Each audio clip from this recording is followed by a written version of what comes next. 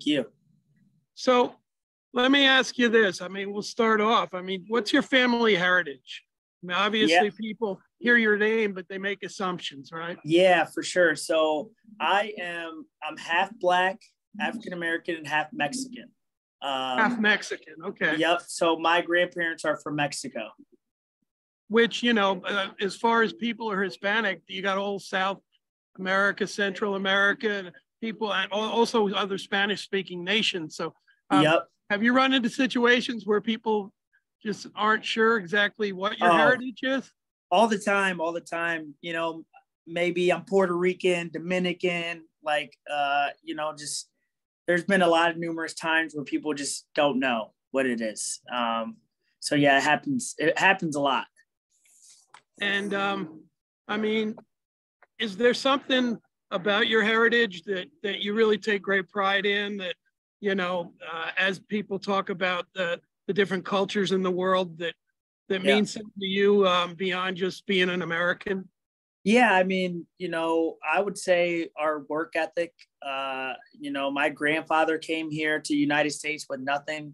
He made a living, built a big family, a big wrestling family. And I think that's the one thing I take pride in is, working for everything that I have, and seeing him not have anything and then make something of himself here in this country.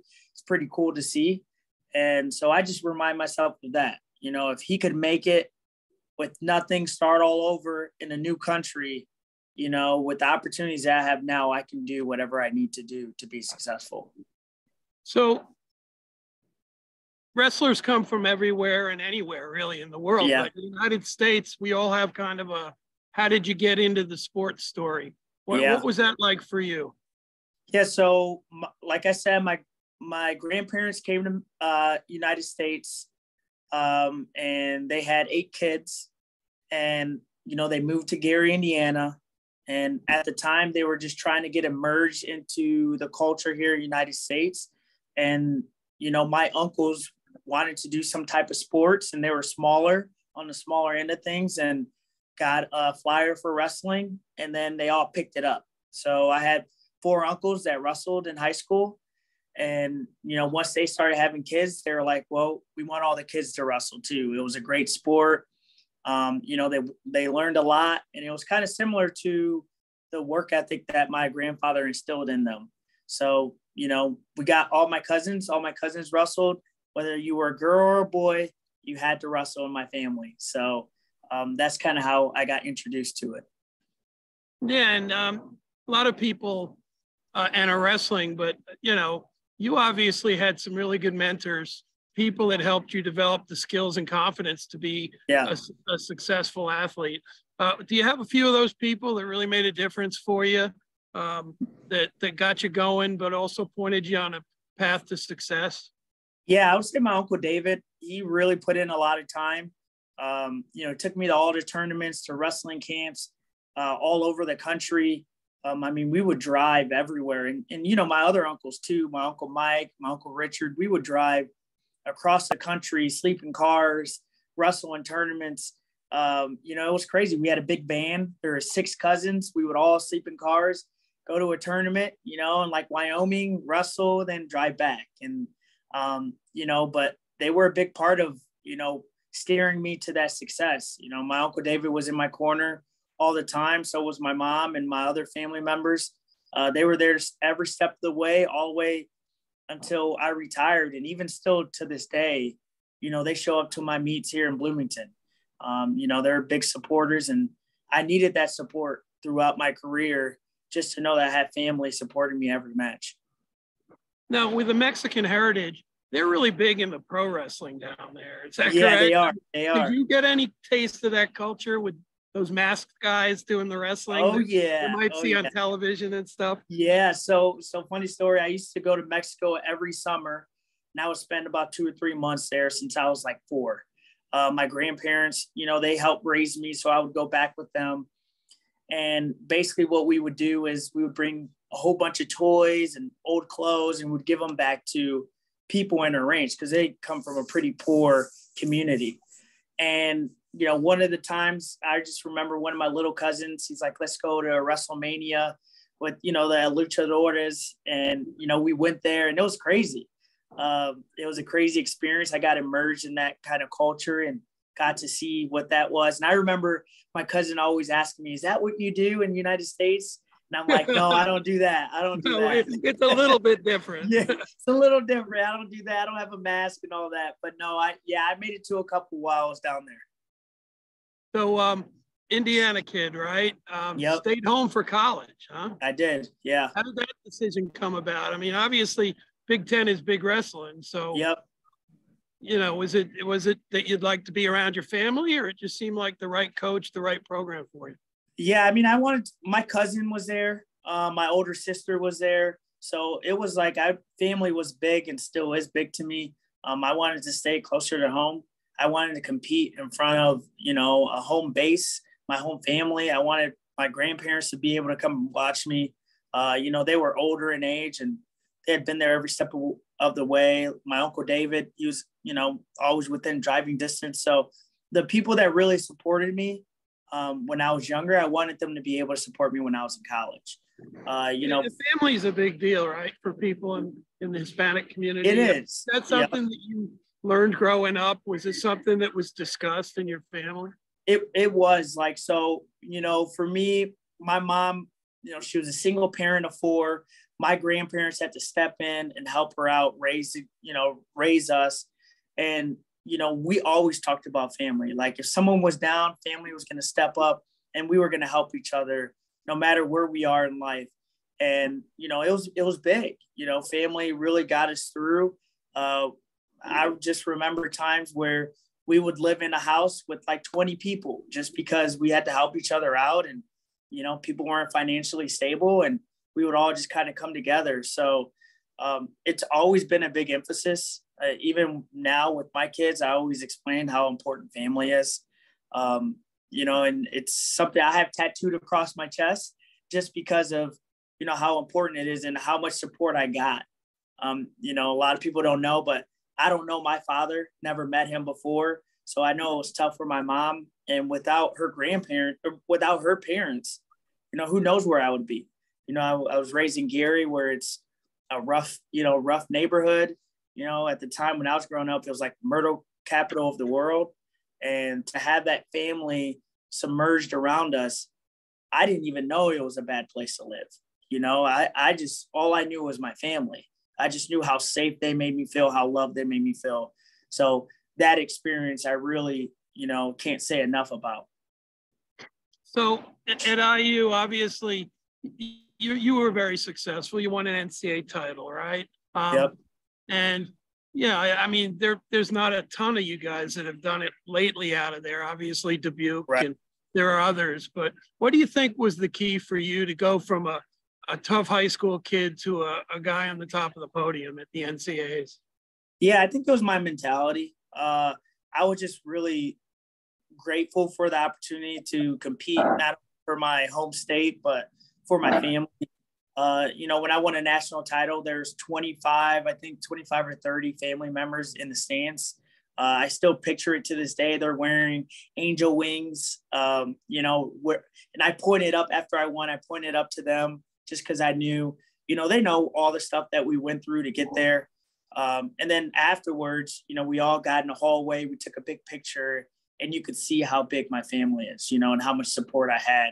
And that's what was motivating to me. It was motivating to, try to reach the highest of highs, because, I had such a strong support system. And win or lose, I knew they were going to have my back. And that just made it a lot easier to go out there, compete as hard as I could.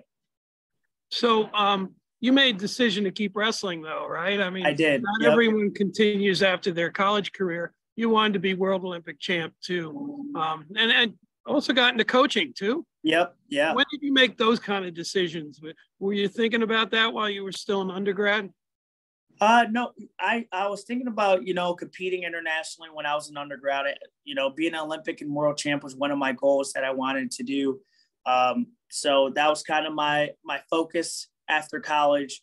And then once I started competing internationally, I started to see the things, that wrestling could bring people. And I'm like, man, I want to share that knowledge. I want to share my experiences to, younger people, and I want to help them chase their goals. So that's when I really started to think, I want to coach, I want to help people out. I want to, show them what wrestling can do for people, someone like me, what wrestling did for me and how I use it as a vehicle to get to where I am.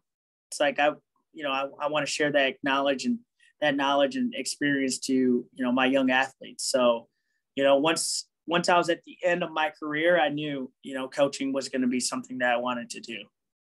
Now, you've traveled around the world, I'm sure, right? Yep. Were there any countries where, I'm assuming since you went to Mexico so much, you speak some pretty good Spanish, yeah? Yeah. Did you get to use some of those skills? I did. Yeah, I did. When we went to Cuba, I went to Cuba for a couple of weeks, and, we went to Mexico for a couple of weeks when they're like the Pan Ams there and stuff like that. So I was able to use Spanish. Even when I would go overseas and countries like from, Argentina or Mexico or wherever, when we're at the, different world championships or tournaments, I was able to talk to them. I remember one time in Cuba, Zeke Jones, I was the translator. He wanted me to translate to the Cuban national team coach. So Zeke brought me over and he's like, Angel, can you translate? And, can we set up times? Can we do all this stuff? And that's what I did. And it was cool. It was cool to be able to do that, to be able to translate and, help Team USA in that aspect, and bridge that gap between Cuba and U.S. Now, you competed at the World Championships. That's probably, I would think that and the Olympics are the two toughest tournaments when you look at the competition. What was it like for you as a kid that just got into wrestling because of family and ended up representing your country?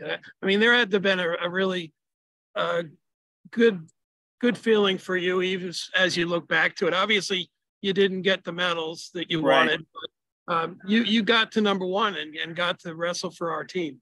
Yeah, no, it's an honor to be able to compete for your country. I'm still going to hold that high, share that experience to my son, my daughters. It was awesome. I couldn't, I'm still so thankful for that journey. Like you said, I didn't win the medals, but I got the journey, and the journey is what matters to me.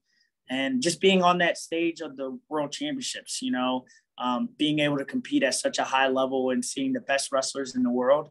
And, me being considered one of them, it's like, man, I come a long way from a, young 5-year-old from Gary, Indiana, when I first started to, like, I don't even know if I could tie my shoes right, to being one of the best wrestlers in the world. Like, that's a long way to go. And it's a big, long career. And it just shows me how grateful I am to be able to have that long career. So we were looking back and saying, Angel's had a great wrestling career, but you got an opportunity after coaching at a number of places and learning the craft to come back to your school and be the head coach. Yeah. Now, how was that for you and your family? I mean, your family obviously is still around, right? I mean, you're still in Indiana, is that correct? Yep. Yeah. My family's still here. My sisters live about an hour away from here. They live in Indianapolis. So me coming back, I mean, it was really, truly, godsend.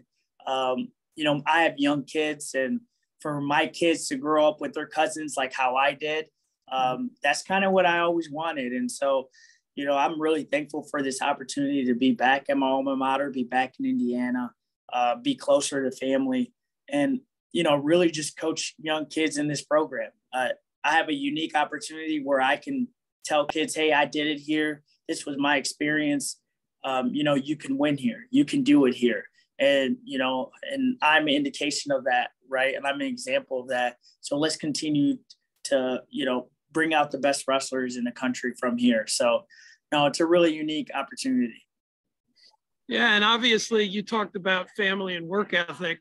Building a program in the Big Ten takes a lot of that, right? Man, I mean, it's not like you took on an easy challenge. Right.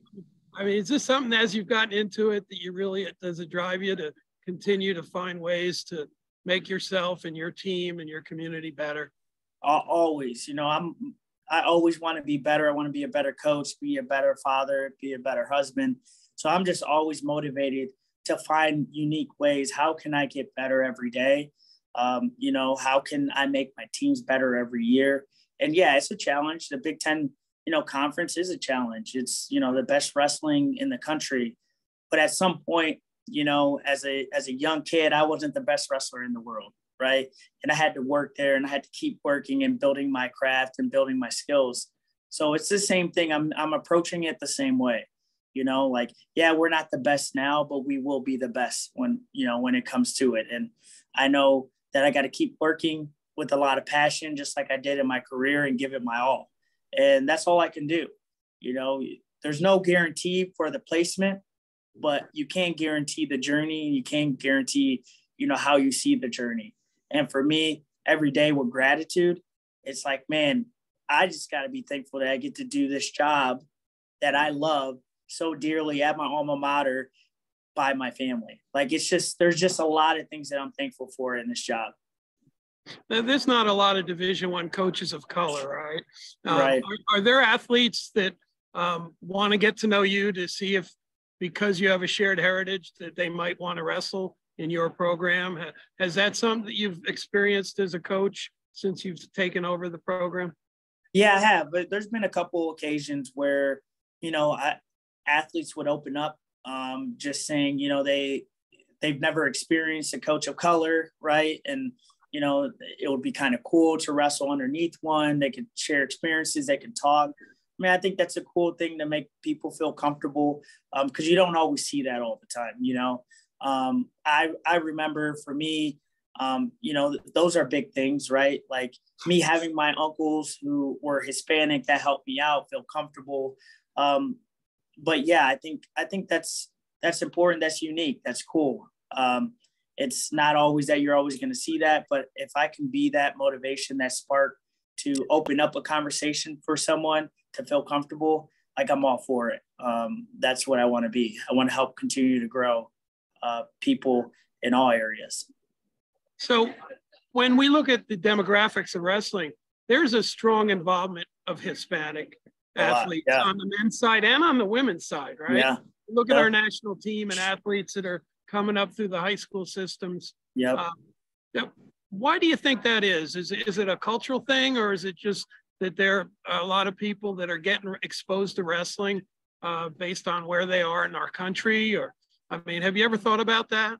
No, I mean, I think, I think wrestling is a blue collar sport. And I think for the most part, you're going to get in blue collar communities, and a lot of Hispanics are in blue collar communities. Same thing with, African Americans, whites, like Right. You're just going to get those kind of demographics. And I think that's why you're seeing a lot of that kind of wrestling coming about, where you see a lot of different cultures and backgrounds from wrestling.